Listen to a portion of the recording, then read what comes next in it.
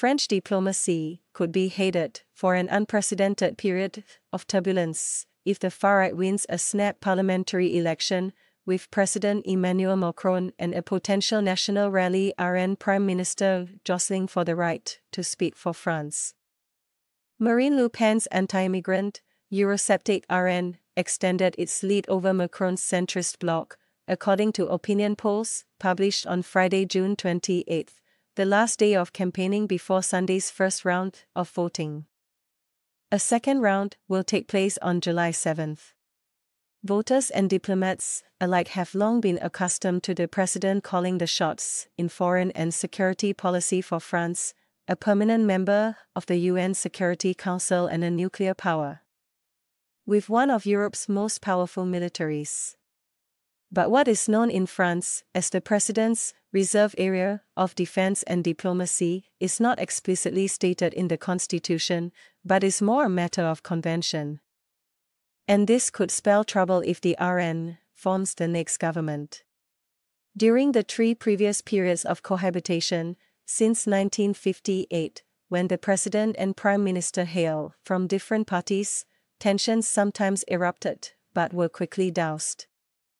This time could prove more difficult, and Jordan Bardella, the 28-year-old RN leader and likely next prime minister, has already indicated he would challenge Macron on global issues.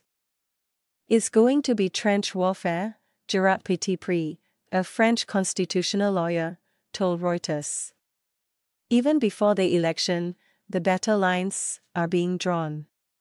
Macron told leaders from the European Union's Liberal Renew grouping in Brussels on Thursday he would propose faithful ally Thierry Breton as France's commissioner in the next EU executive.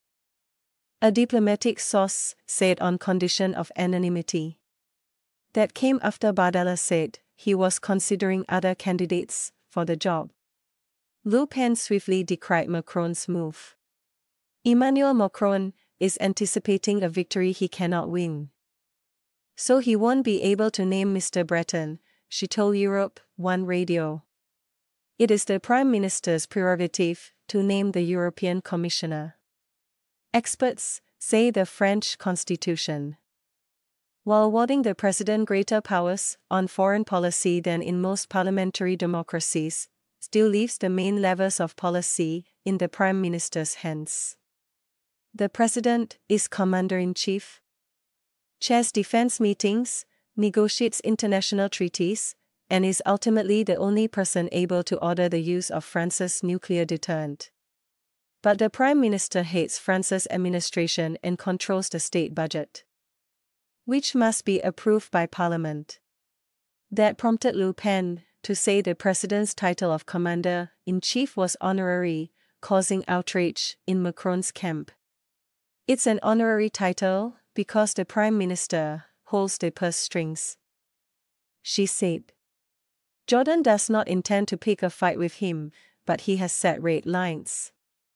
On Ukraine, the president will not be able to send troops, she added, referring to Macron's refusal to rule out the possibility of sending French troops to Ukraine. French constitution expert Petit-Pré said Le Pen was within her rights to interpret the founding charter that way, but that it could ultimately come back to haunt her, as a president has various ways of making a government's life difficult. She shot herself in the foot by signaling they would go for hard cohabitation, he said. The president has extensive powers to resist, and he will now know he has to use them.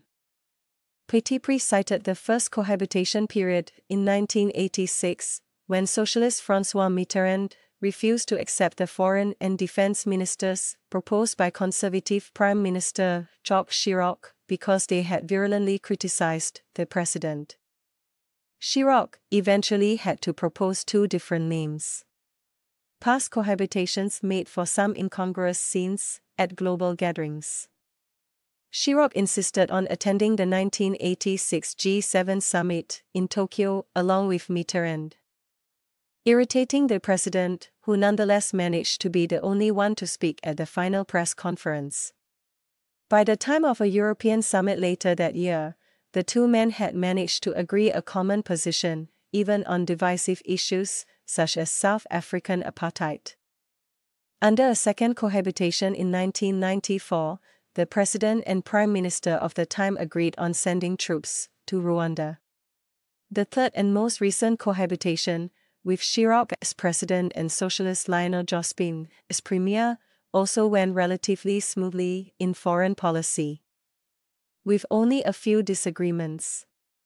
The French would be unforgiving towards leaders who exposed their divisions on the global stage, so both sides would have an interest in avoiding overt hostility, said law professor Anne-Marie Cohendet from Paris Panthéon-Sorbonne University.